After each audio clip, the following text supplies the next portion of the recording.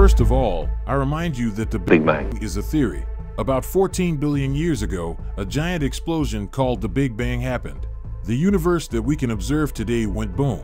But what happened before the Big Bang? What was before it? This is Spaces. How our universe was created or born from nothing remains a mystery. But scientists still need to try to figure it out. According to theoretical physicist Sean Carroll, the Big Bang is a moment in time, not a point in space. Carroll assumes it is possible in this way that the universe was teeny tiny or infinitely large at the time of the Big Bang. It was very dense. There is no way to observe what happened in the time before the event in question.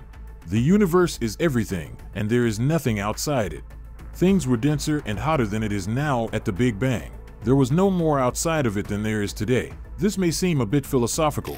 As Carl Sagan says, the Big Bang is our modern scientific creation myth.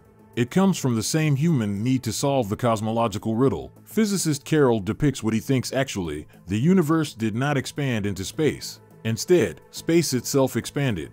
Whether you are on Earth, Mars, or other places in the universe, when you trace yourself back 14 billion years, you come to what was extremely hot, dense, and rapidly expanding.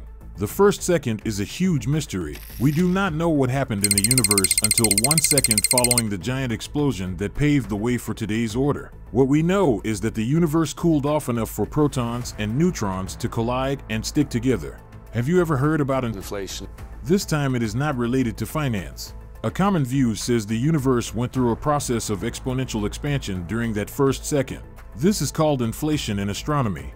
For Stephen Hawking, events cannot be measured, so they are undefined before the Big Bang. According to Hawking, time and space are finite, but they do not have any boundaries or starting or ending boundaries. Think of our planet.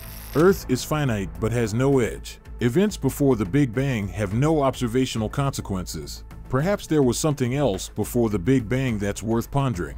One possibility is that the Big Bang is not the beginning of time. It was a moment of symmetry. Before the Big Bang, another universe was there, identical to this one, but with entropy increasing toward the past instead of toward the future. Science can allow us to determine what happened right after the Big Bang. However, knowing what brought about it will likely be impossible. As it is frustrating, we also know that some things remain unknowable completely. That's actually a good thing in terms of being curious and investigative.